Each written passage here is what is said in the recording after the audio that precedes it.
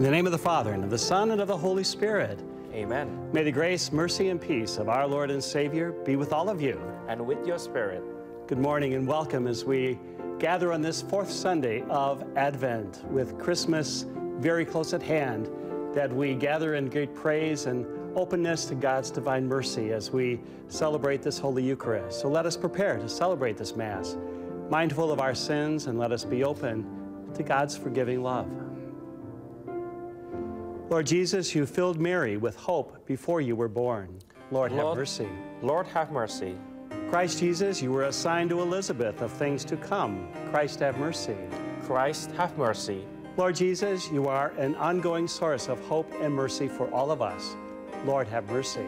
Lord, have mercy. May Almighty God have mercy on us, forgive us from our sins, and bring us to life everlasting. Amen. Let us pray. Pour forth, we beseech you, O Lord, your grace into our hearts, that we, to whom the incarnation of Christ your Son was made known by the message of an angel, may by his passion and cross be brought to the glory of his resurrection, who lives and reigns with you in the unity of the Holy Spirit, one God, forever and ever. Amen.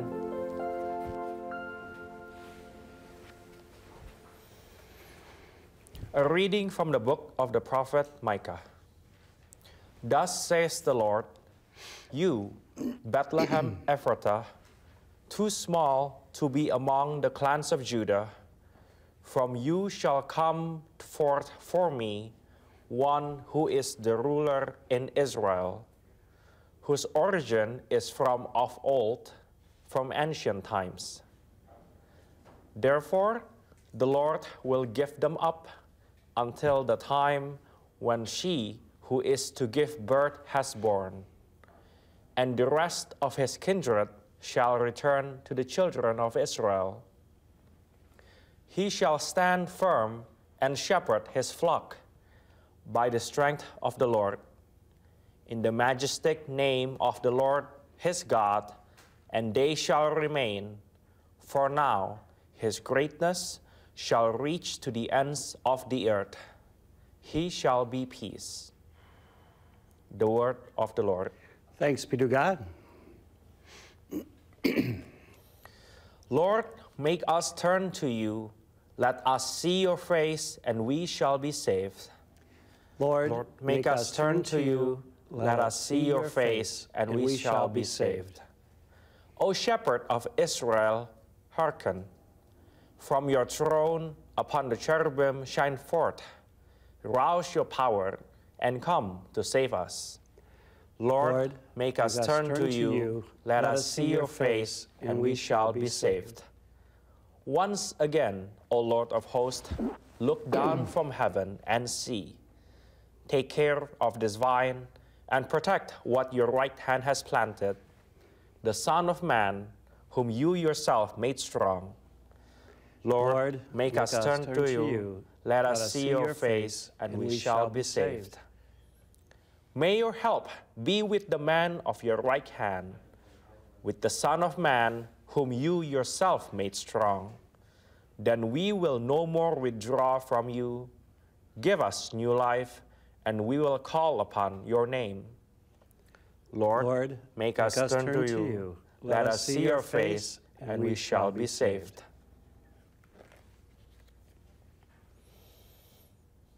A reading from the letter to the Hebrews. Brothers and sisters, when Christ came into the world, he said, sacrifice and offering you did not desire, but a body you prepared for me. In holocaust and sin offerings you took no delight. Then I said, as is written of me in the scroll, behold, I come to do your will, O God. First, he says, sacrifice and offerings, holocaust and sin offerings, you neither desired nor delighted in. These are offered according to the law. Then he says, behold, I'll come to do your will.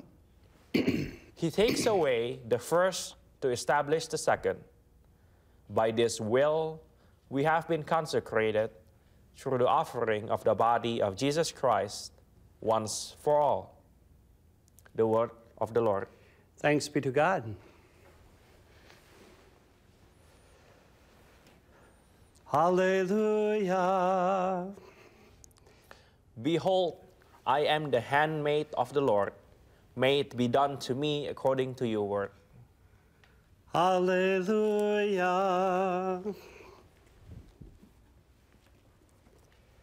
The Lord be with you. And with your spirit. A reading from the Holy Gospel according to Luke. Glory to you, O Lord.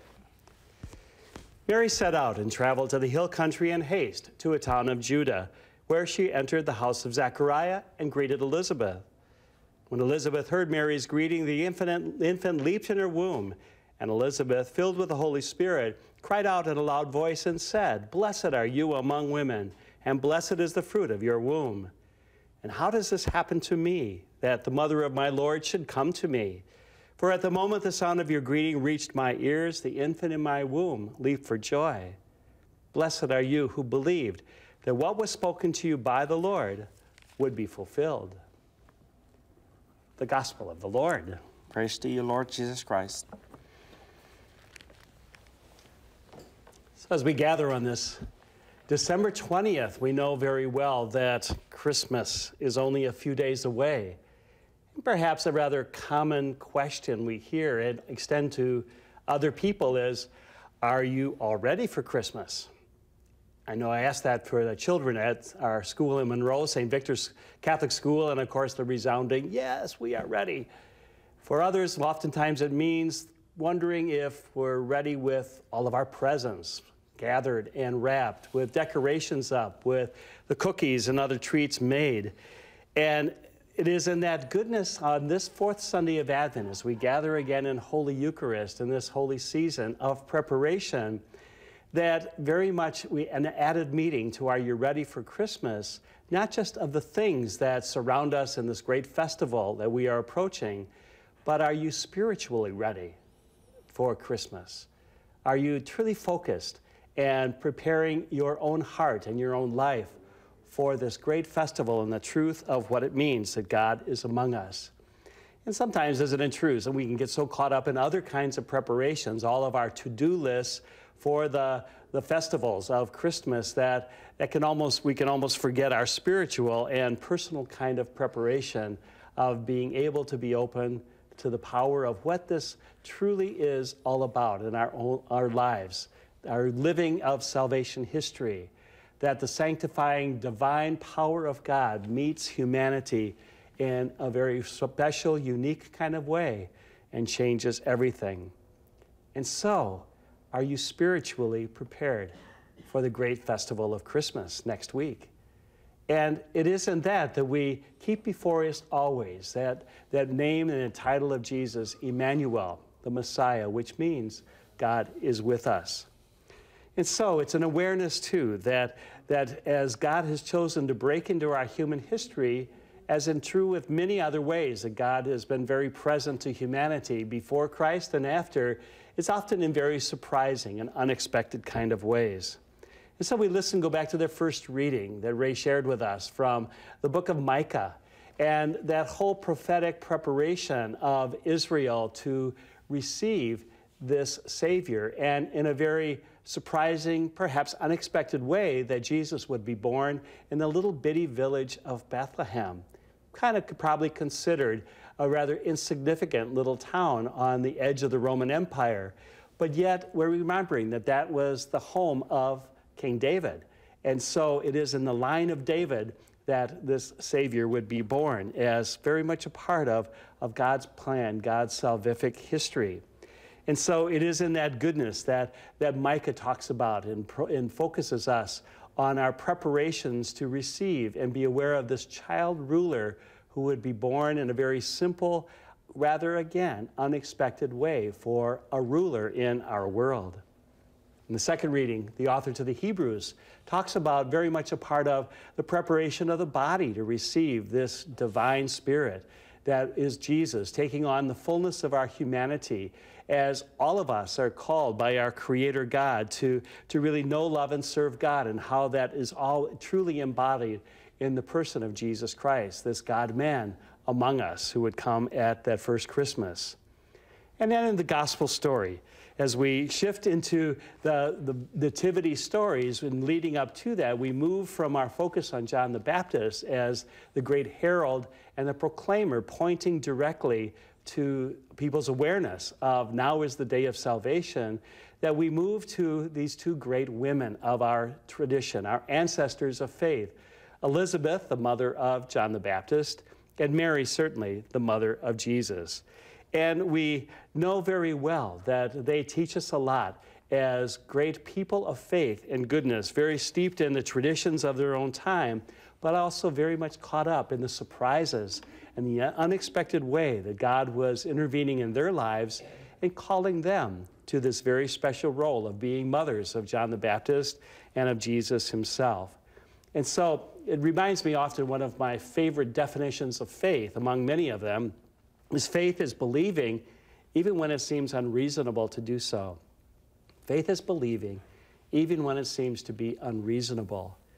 We think of Elizabeth, who was considered to be too old to bear a son, to have a child, but yet was told, and with Zechariah, that this is going to happen. And we can almost experience and feel her chuckle about that and say, really? The type of response, but her openness to what that would be about. Young teenager Mary being approached by the angel and saying in this mysterious way that you would be able to conceive the very Son of God, this Jesus. And so in the midst of what seemed to be unreasonable in that own day and time and in their lives, became a powerful, powerful gift. And a realization, one of the things that Elizabeth and Mary both teach us, as do many others of our faith, is that they didn't allow, or they didn't limit God to their own abilities or their own imagination of what should be happening or their own agenda or their own program, that they truly were open to become full of grace. And so we hear the story of Elizabeth and Mary's meeting and visitation with her, and the time that they shared that great friendship, but they also shared great faith in this new adventure of life for themselves, even though they wouldn't have known how that whole future would unfold in the realization of who this John the Baptist would truly be, who Jesus Christ truly would be also for the salvation of all. But again, we learn from these model disciples, these models of faith, their trust in God, but also their willingness to be instruments of God's work and God's goodness, just like you and I are called to do each and every day, even when it seems to be unreasonable and not a part of our agenda, that we continually invited to grow in our trust and belief in God, but also to put our lives as instruments of God's work, using our time, talent, and treasure for that very purpose. And so we've journeyed together in this season of Advent, and we've had these stepping stones each Sunday in the scripture readings, that on the first Sunday we heard the proclamation and reminder of the promises of God, of this rescue mission, that I'm always with you, that I will save you, and all of that goodness that gives us purpose and meaning. Also, in that second Sunday, we learned about that goodness of that call for us to continually prepare, to be reconciled with God, when we are willing to be humble and courageous to admit our sinfulness, to be able to be repentant and know God's mercy. The third Sunday last week, that we are reminded that John the Baptist tells us that we live out repentance, not as a strict penance kind of thing, but we live it out in the many ways that we very practically live and extend mercy and goodness to others.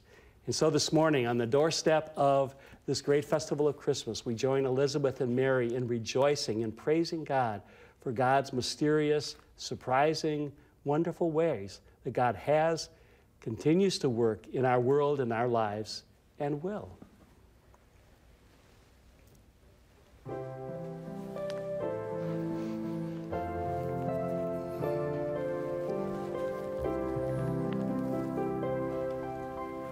I believe in one God, the Father Almighty, maker of heaven and earth, of all things visible and invisible. I believe in one Lord, Jesus Christ, the only begotten Son of God, born of the Father before all ages, God from God, light from light, true God from true God, begotten, not made, consubstantial with the Father. Through him all things were made. For us men and for our salvation, he came down from heaven, and by the Holy Spirit was incarnate of the Virgin Mary and became man. For our sake he was crucified under Pontius Pilate.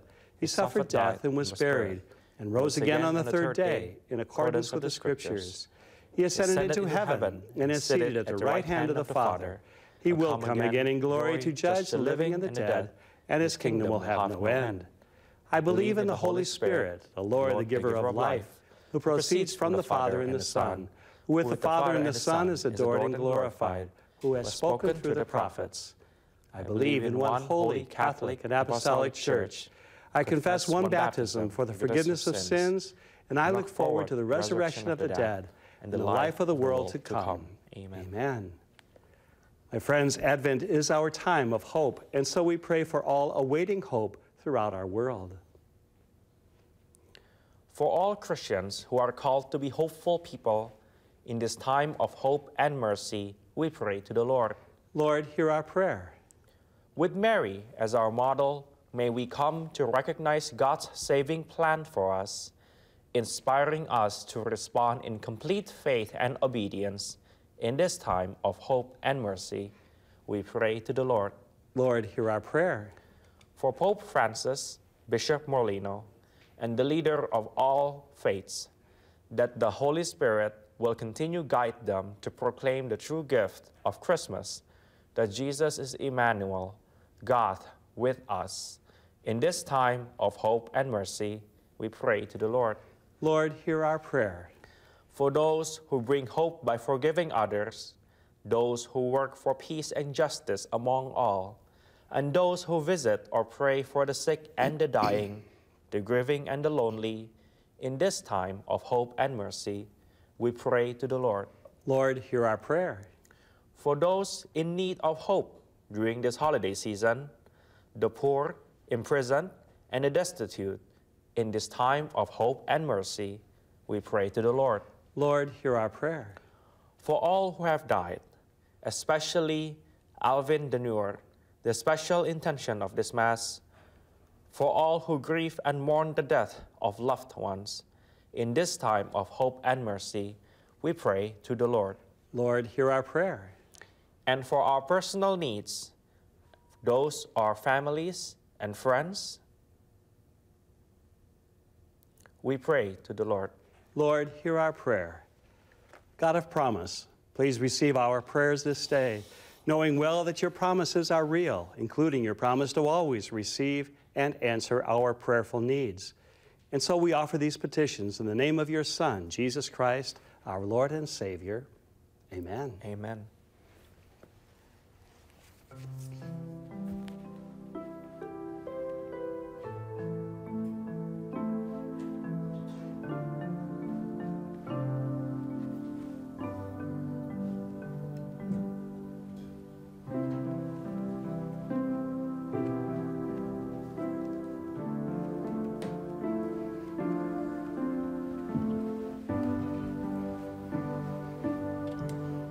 Blessed are you, Lord God of all creation, for through your goodness we have received the bread we offer you, fruit of the earth and work of human hands. It will become for us the bread of life. Blessed be God forever.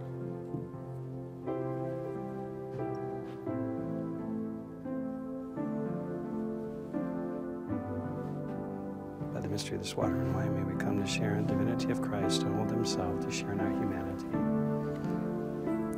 Blessed are you, Lord God of all creation, for through your goodness we have received the wine we offer you, fruit of the vine and work of human hands. It will become our spiritual drink. Blessed be God forever. Lord, wash away my iniquities and cleanse me from my sins. Thank you. Pray, sisters and brothers, that my sacrifice and yours may be acceptable to God our Almighty Father. May the Lord accept the sacrifice at your hands, for the praise and glory of his name, for our good and the good of all his holy church. May the Holy Spirit, O Lord, sanctify these gifts laid upon your altar, just as he filled with his power the womb of the Blessed Virgin Mary, through Christ our Lord. Amen.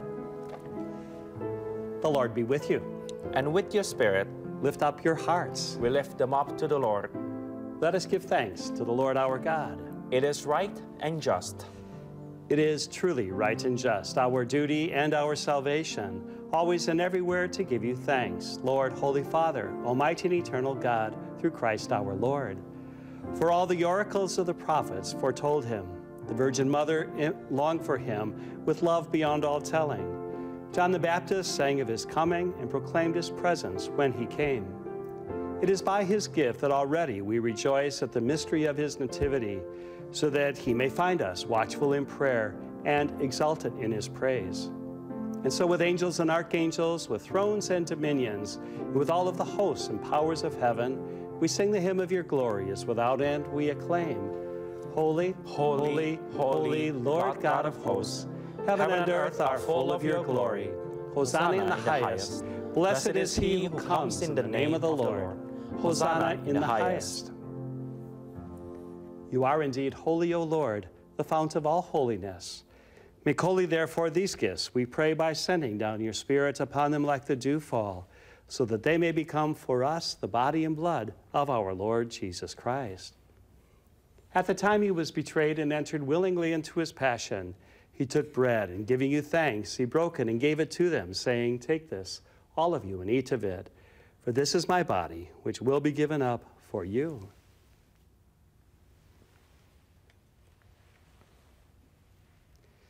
In a similar way, when supper was ended, he took the chalice, and once more giving thanks, he gave it to his disciples, saying, "Take this, all of you, and drink from it. For this is the chalice of my blood, the blood of the new and eternal covenant, which will be poured out for you and for many for the forgiveness of sins. Do this in memory of me."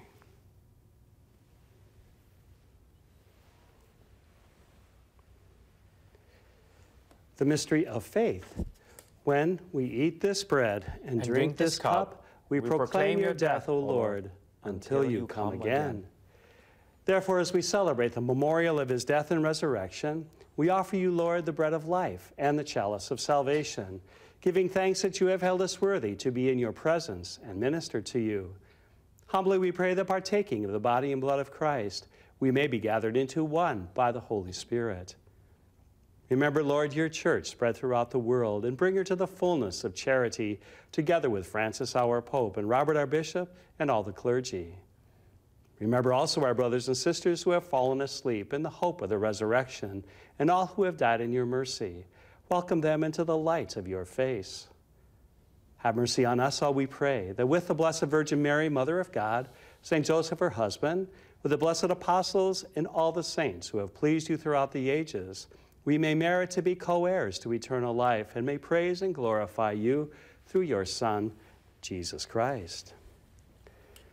Through him and with him and in him, O God, Almighty Father, in the unity of the Holy Spirit, all glory and honor is yours forever and ever. Amen. At our Savior's command, informed by divine teaching, we dare to say, Our Father, who art in heaven, hallowed be thy name. Thy kingdom come, thy will be done, on earth as it is in heaven. Give us this day our daily bread, and forgive us our trespasses, as we forgive those who trespass against us. And lead us not into temptation, but deliver us from evil. Deliver us, Lord, we pray, from every evil. Graciously grant peace in our days, that by the help of your mercy we may be always free from sin and safe from all distress, as we await the blessed hope and the coming of our Savior, Jesus Christ. For the kingdom, the power, and the glory are yours, now and forever. Lord Jesus Christ, who said to your apostles, "Peace I leave you, my peace I give you," look not on our sins, but on the faith of your church. Graciously grant her peace and unity in accordance with your will, who live and reign forever and ever. Amen. The peace of the Lord be with you always. And with your spirit. Let us minister his word of peace to those near. Peace be with you, Ray. Yes, thank you. Peace be with you, Tim. Peace be with you, Brian. Thank you.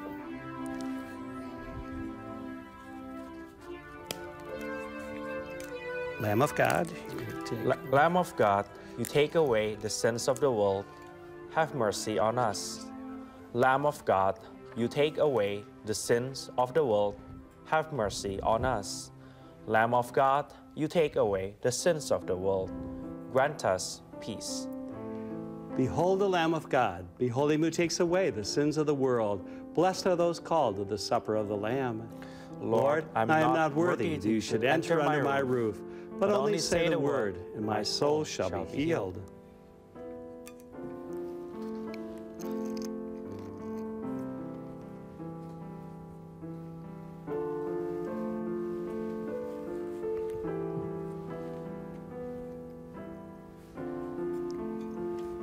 The body of Christ. Amen. The body of Christ. The body of Christ.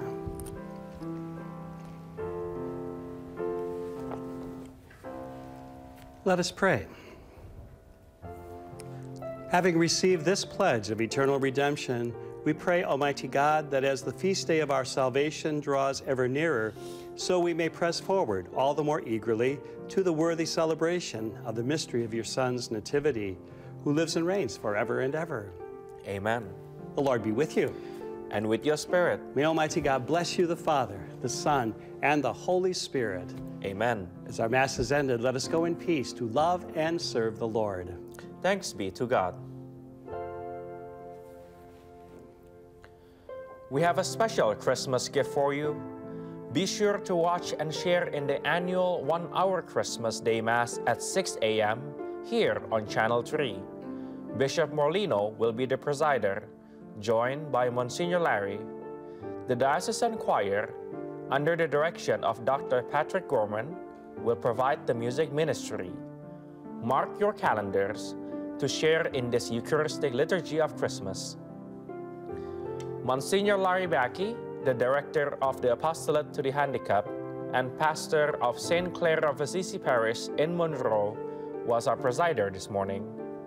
The deaf of our faith community were able to share in worship with us by the interpretation of Michelle Gayet and closed captioning. Our music ministry was provided by our loyal friend, Val Thomas of St. Pius X Parish in Cambridge. Our acolytes were Brian Schwartz and Tim Childress of Good Shepherd Catholic Parish, Madison. Our gratitude is expressed to the family owners, management, and staff of WISC-TV for their public service and social concern for the homebounds of all faiths who enable this weekly television Mass and the special Christmas Day Mass to be brought to your places of residence. I'm Ray Tanco of St. Thomas Aquinas Parish in Madison, your lector and commentator.